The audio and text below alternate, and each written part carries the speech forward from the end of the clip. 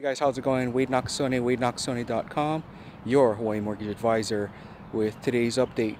Let me tell you a story. So I recently got a call from a longtime client who kept hearing, and you guys have probably heard it and seen it, the commercial about the HARP loan.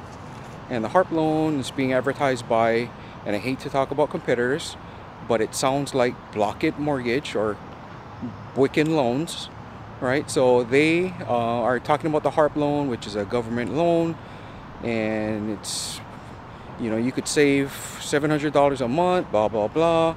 Well, so she called Quicken Loans, and essentially for the next 2 or 3 weeks, and she didn't qualify for that loan.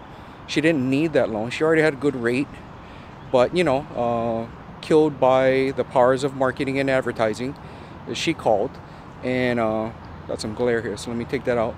But she called, and for the next 3 weeks she was bombarded with phone calls, and they kept calling her up and emailing her and whatever, and she was so regretful.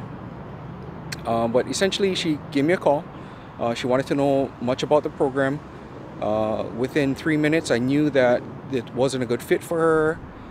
Didn't matter for her. She was in a better situation now, but the calls went on for a while. So just be aware, when you're getting advertised to, or you're calling a national lender, who especially one that's super huge and basically has a call centers across the country, you're gonna get constantly bombarded with calls from people who are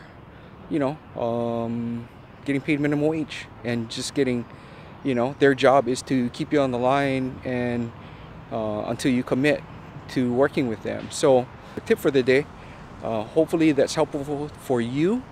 If you have any information or questions, feel free to reach out. Like, subscribe, share to my YouTube channel, and make it a great day.